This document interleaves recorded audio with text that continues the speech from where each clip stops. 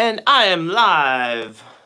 The camera is dirty, so I'm gonna clean it off. Let's see here. Okay, that should be better. So, I'm a little late today, guys, but today we're gonna talk about conservation and what that means, and what is conservation, and what historically has the word preservation applied to in the United States, and then talk a little bit about how possibly the word preservation came to be associated with the captive breeding of reptiles, and why I think that using that word can be problematic. And I think there's a better word for it. So, welcome. My name's Tom, and I just started this live. I go live at about 11 o'clock or so. I'm about 30 minutes late every Sunday morning. Although, haven't committed quite to that yet. So when you jump on, please tell me your name, and we're gonna have a talk about conservation today, and I'm gonna cut this off at noon. So let's talk about it. Conservation and preservation, these are two words that are often defined with each other. And if you look up the definition of conservation, you're going to find a lot of different things for the definition of conservation. And when you look at who is giving you the definition of what conservation is, you're going to see different biases in that definition. And so, for example, I was just talking to my co-host of the Let's Talk Turtles podcast, Ryan, and he is doing hunter education.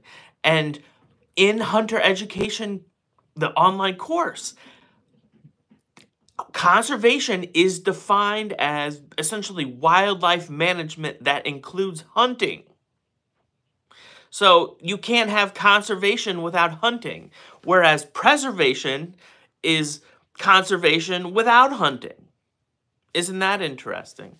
But here's the bottom line. In this country, in the 20th century, the last century, the first half of the century, and really the first few decades of the century, there was this raging debate about how to best manage the remaining natural lands and wildlife in this country.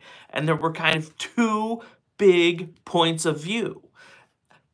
One was the conservationist movement, which was led by Gifford Pinchot, who would go on to create the U.S. National Forest Service. And Gifford Pinchot believed that the country's lands should be managed by people for the benefit of people.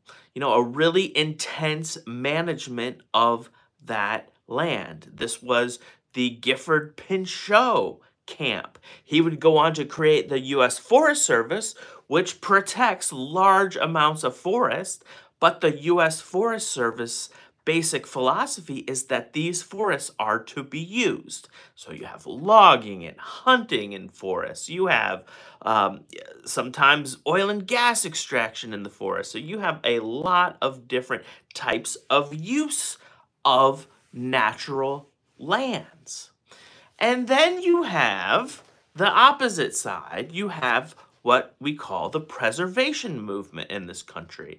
And this movement was led by John Muir, who did a lot of work in California and tried to protect some of these massive natural areas in California from conservation, in essence. So back then, building a dam on a big river and using that to harvest the water power for the benefit of people, that was viewed as conservation. You're using nature, you're building a lake, you're providing recreational opportunities for people, and so that is conservation, kind of man and nature living in harmony together. Whereas John Muir said, no, we need to preserve these places. We need to set them aside and let them be nature. And so John Muir's philosophy was more captured in the National Park Service.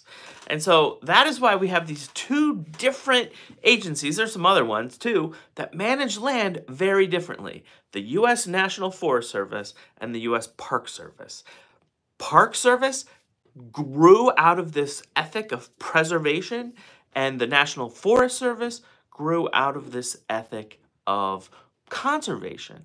However, what happened over time?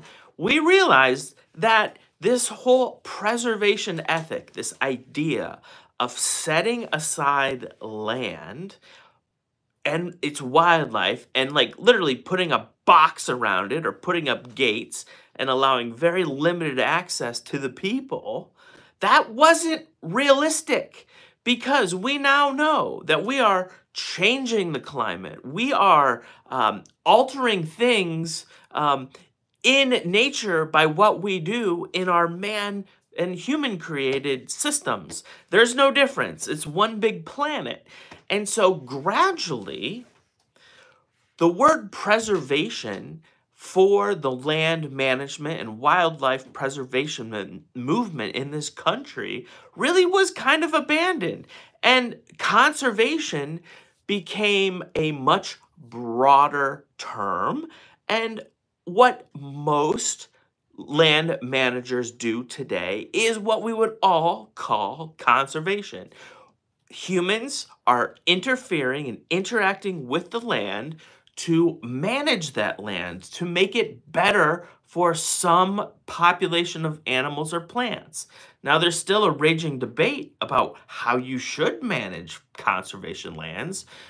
Should you manage it very limited, or should you actively go in and, cut trees down to bring back grouse populations, or spray herbicide on state nature preserves? I mean, in 1970, nobody thought we would be spraying herbicide all over our state nature preserves, and that's what we're doing because there are so many invasive plants that have come from these non-natural areas. And so today, I would have to say our conservation ethic has grown and expanded, and we as a country accept that people manage the landscape. People manage wildlife populations, and it's absolutely okay to do that. Whereas 100 years ago, there was a whole camp of people that said, just set it aside and don't touch it. Yeah, there's still some of those people out there, but their voices are fewer and fewer each year, unfortunately. Now, what does this mean? So I want to give you an example of modern day preservation. And it was from an episode of the podcast. And it was when Anthony and company had the people from Japan and Okinawa who were working with the Muremys japonica. This is a very rare turtle in Japan. It only grows on, or lives on one island. I'm a plant guy, so sorry. And so many of us hear that the Muremys japonica is a national landmark in Japan.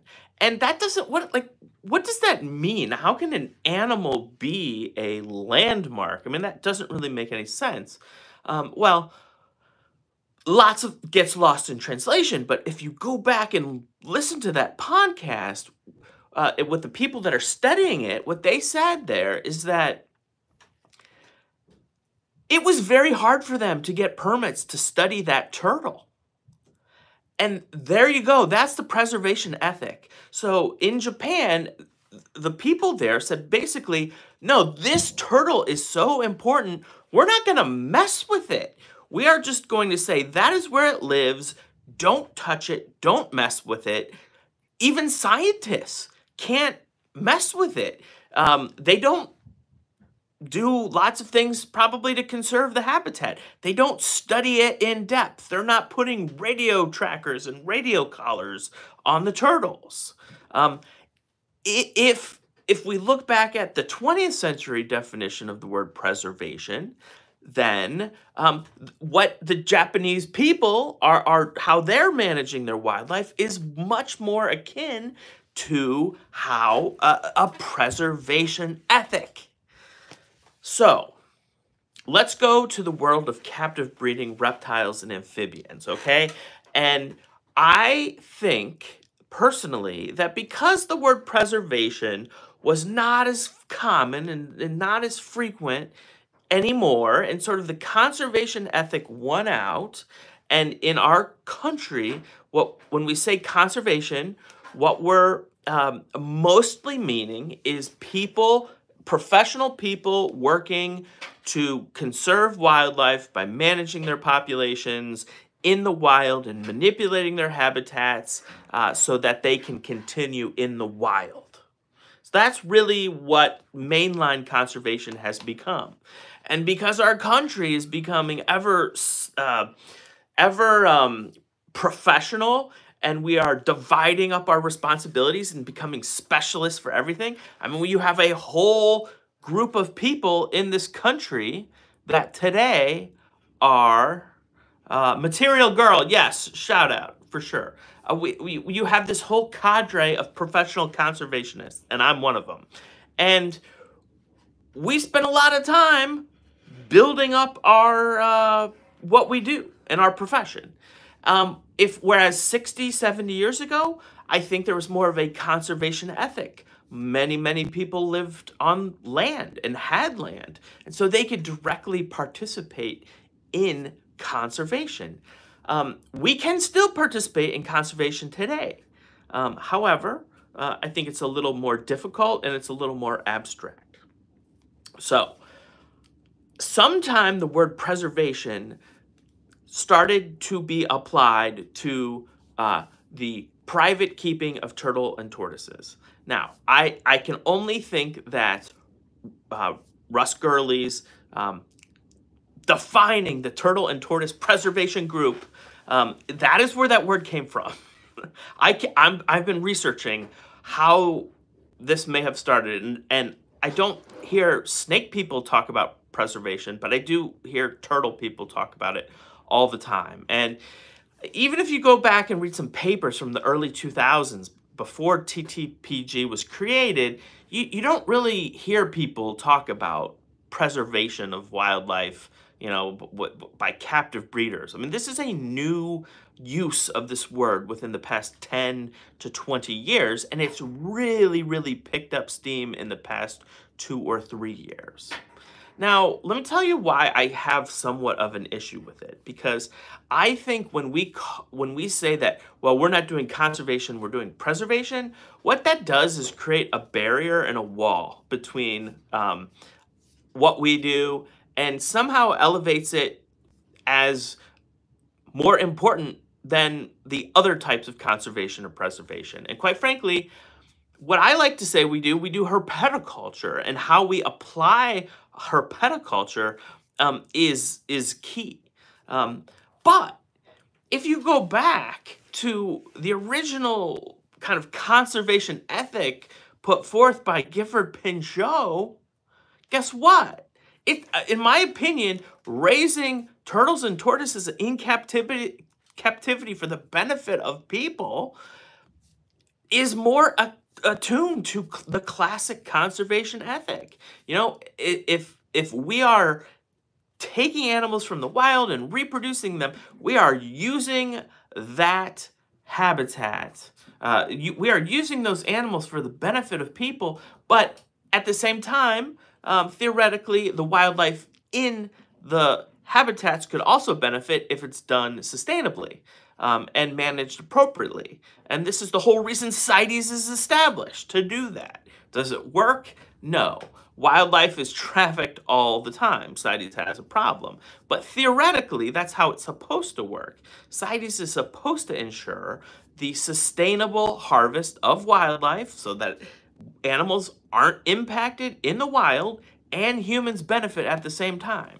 If that's not conservation, looking back at the original John Muir definition of conservation, I'm missing something, because I really do think maybe at a base level, using turtles and tortoises as people's pets is conservation as at a basic level. Now, I think we can do a lot more than that. And so the term that I like to use is what I call ex situ conservation. So today, ex situ conservation is the word that professionals that work in botanical gardens, like myself, and zoos are starting to use for the managing of populations of wildlife in a situation where they are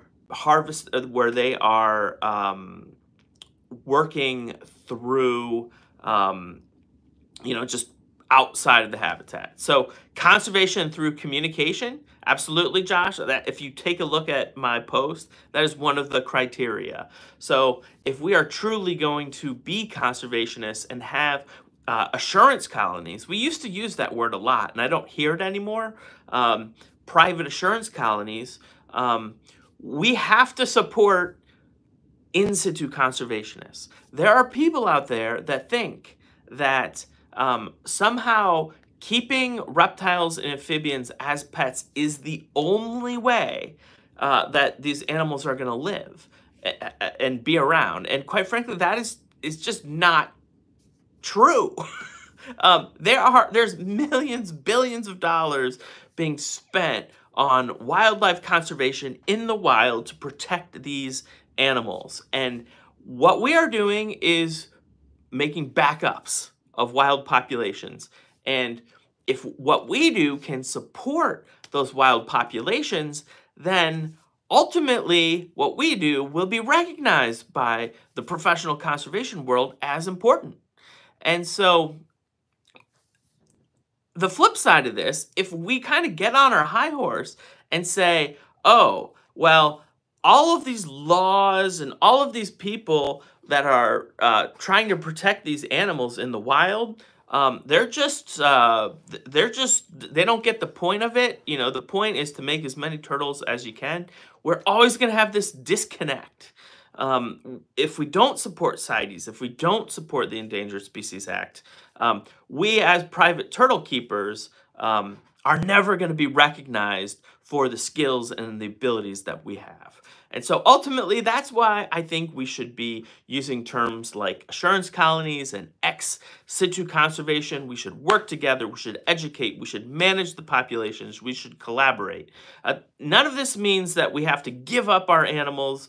It can be voluntary, but ultimately, that is my thought on all of this preservation and conservation things. I sit in the middle. I sit in the middle because I'm in both worlds all the time. And so let's go to the chat. Bathyphila, thanks for joining me. Josh is here. Josh, conservation through commercialization is a line of bull crap, in my opinion. If we look at the numbers, it's shocking. The system has not worked, and for every species that has been established in the trade, there's 100 and hundreds of thousands of animals. It's not something we should be saying, in my opinion. It doesn't work. There's no data. It's just a claim. Shout out from the Philippines. Hi, Trisha. Bathyphila says, I think one thing that we take for granted is the captive breeding reduces demand for wild caught, which is not necessarily true. Ball pythons and certain dart frog species being examples. So here's the deal. If we manage the captive collection of wildlife trade, it doesn't matter if we can still collect wild animals. And that's the problem. We're not managing it well. Yes, CITES and the Endangered Species Act are established, but instead of I'm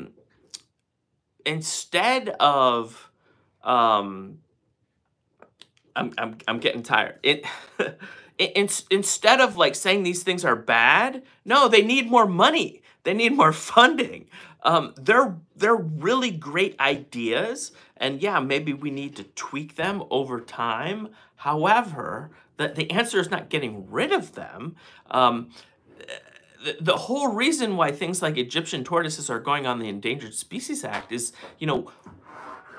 we have a lot of Libyan tortoises coming into this country right now, and they're all being all coming in illegally. There's no legal export out of Libya of these tortoises. But the U.S. government can't do a damn thing because they're a foreign tortoise species. I mean, yeah, they could prosecute under the Lacey Act because they were illegally harvested in another country. But guess what? If the Libyan tortoise were on the Endangered Species Act, number one, nobody would be bringing it into the country. Because they just wouldn't. And number two, if they did, they would get caught and the federal government would prosecute them because it was on the Endangered Species Act. So bottom line, I have very different viewpoints on this from the reptile community as a whole. In general, I think there are a lot of myths thrown out. And what I encourage you to do is really dive into the data. And so I sit as a professional conservationist who sees a lot of good and a lot of value in the world of herpetoculture and private turtle and tortoise keeping. However, right now, there's a huge, huge divide between the two camps. And for me, it makes me want to puke because I see so much potential, but so much is being lost because people are putting themselves in these camps, and ultimately we're not working together. So, Bethy Phyllis says, yeah, we're not saying we should get rid of CITES or ESA, quite the opposite, yeah. Yeah, captive breeding doesn't seem to have much effect on the demand for wild caught. People want a nice tortoise. And I mean, I can't speak for snakes and other things, but for turtles and tortoises, you can't sell a turtle and tortoise legally under this country under 4 inches. So in my opinion, that fuels the demand for adult wild-caught tortoises, cheap wild-caught tortoises. The other thing about this is we have to think the other way. So the Asian turtle crisis is going to be the American turtle crisis because now the animals that are poached in this country, guess what? They're being sent to Asia. And so the Asians don't want our baby captive bred turtles. If you go online to some of these groups, they are looking for the best and brightest and boldest eastern box turtles that are plucked from the wild that have absolutely perfect shells. That's what they're looking for. They don't want our captive bred babies. They don't want to raise up babies. They want them perfect and mature right there, grown in the wild. And, that's why we have people go get them. So Bethy Phyllis says, in an ideal world, we'd only import wild caught for breeders, not the pet market. Exactly. And so how would we implement that, right? We would reduce quotas, drive the price of the animals up, and then people that are truly working to breed, then they would be the ones that are buying them. And I mean, let's face it, most breeders are not buying wild-caught animals. Dan says, it's such a misinformed law, I hate it so much. So, Dan, do you hate the law, or do you hate that people are so misinformed in the herpetoculture community? If it's the latter, we're in agreement. People are really misinformed, and I get it. No one wants to lose their turtles or tortoises, and no one wants to lose the flexibility that comes with being able to offer your animals for sale and continue to grow what you're doing and providing better care for your animals. There are very few people that can just do this out of the kindness of their hearts. Um, if I had to stop selling my surplus today, I would, and it would reduce probably the number of animals I produce, but I would still produce the right bloodlines and manage the population. So that's my point, guys. I'm coming from this as a person who's a professional conservationist, as a person that worked for the Natural Resources Agency in my state for most of my adult life, from the time I was 20 until the time I was 42. So I have a lot of experience with the Endangered Species Act. I worked side by the conservationists that use the Endangered Species Act as a tool every day. And I got to tell you that people don't want to come to or be involved in herpetoculture anymore that are in the private conservation world because of this huge divide that we have. And it's ugly. It's ugly. But guess what? This is kind of a sign of our country. And we are more divided. We're as divided as ever. And I like to pull us together. So Dan says the 4-inch rule law based on a false supposition of lawmakers and salmonella bacteria. Yeah. So it's interesting how laws get made. I'll tell you, Dan, I interviewed Mark Wallet from the Little Rescue Turtle Sanctuary in Canada. And you know what he said? He said he sure wishes they had that 4-inch law in Canada, because in Canada, baby red-eared sliders were allowed to be sold for a long, long, long time. And, I mean, ultimately, what I try to do is to get people to think. There's a divide. Here's kind of why the divide exists. I know Dylan from Animals at Home talked about how he had trouble finding wildlife charities that would accept donations from his podcast because it deals with the pet trade. Absolutely. I mean, that's horrible. But guess what? We've created that reality. And why have we created that reality? Well, look at many of the major people in this industry that started it. Many were convicted of wildlife crimes and went to prison. And that's the reality of the situation.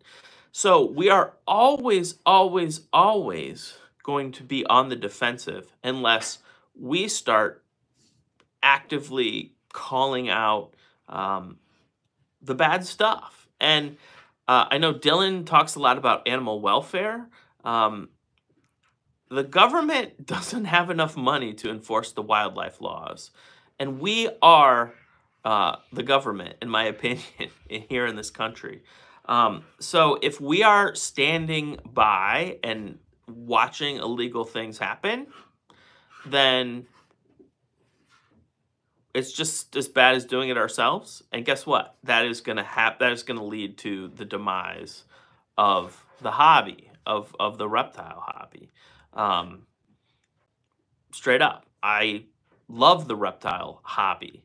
My work with hingebacks, I see that as in situ conservation, private in situ conservation of hingeback tortoises, collaborating with others to create assurance colonies of these species in the United States. We have bearded dragons, we have leopard geckos. I have my chameleon breeding project.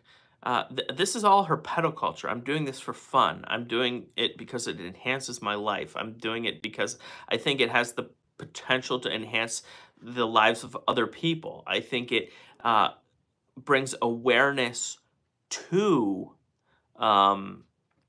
other causes. Like, in the wild.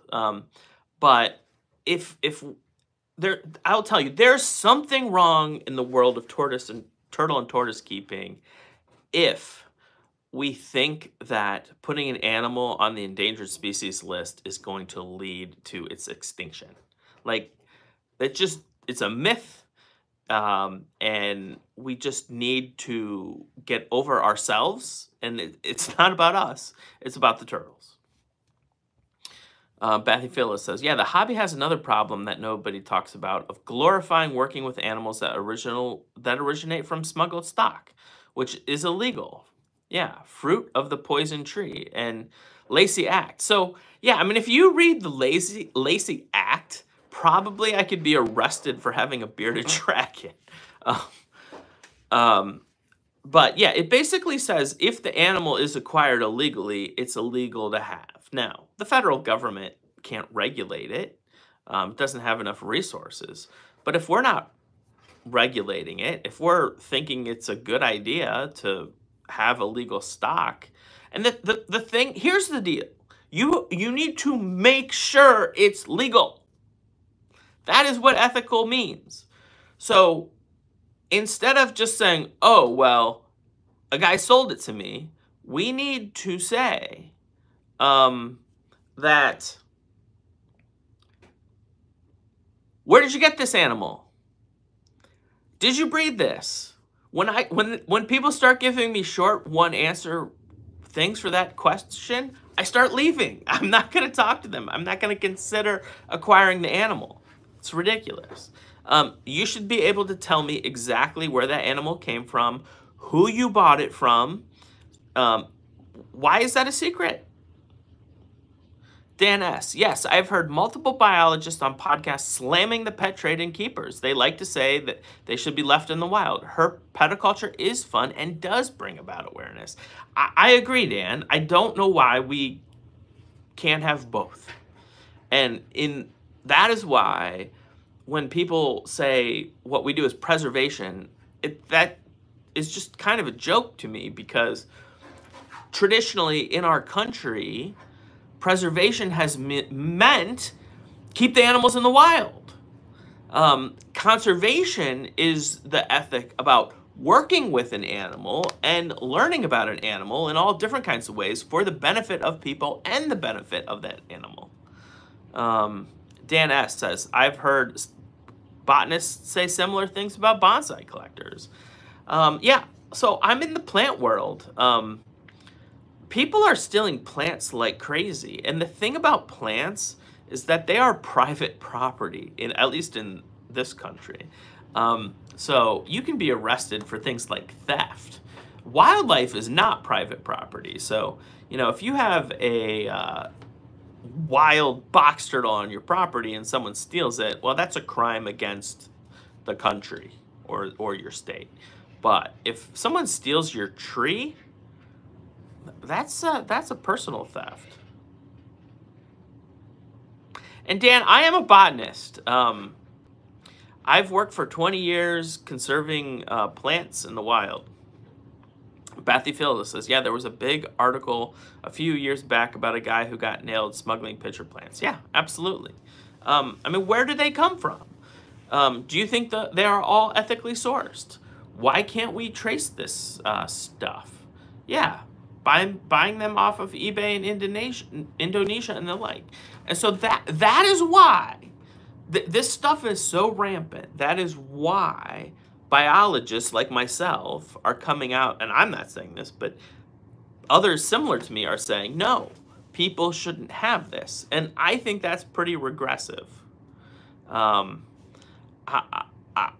think that is just it's like saying we are the people that are better than everybody else. I think everybody can have it, but let's just do it ethically.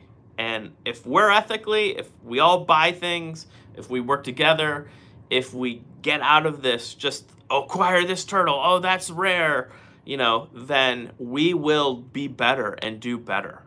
But if we're competing and if we're just building a collection, then guess what? We're going to have this stuff keep going and going and going. So I'm a strong believer in personal accountability, and you know, let's do the right thing, people. Let's do the right thing. So, okay, guys, that's my thoughts. I've been wanting to do this for a while. Bit of a rant, but kind of that's the history, and that's sort of how I feel. So, think about it. Have a wonderful weekend, and I will see you this week and talk to you later. Have a good one.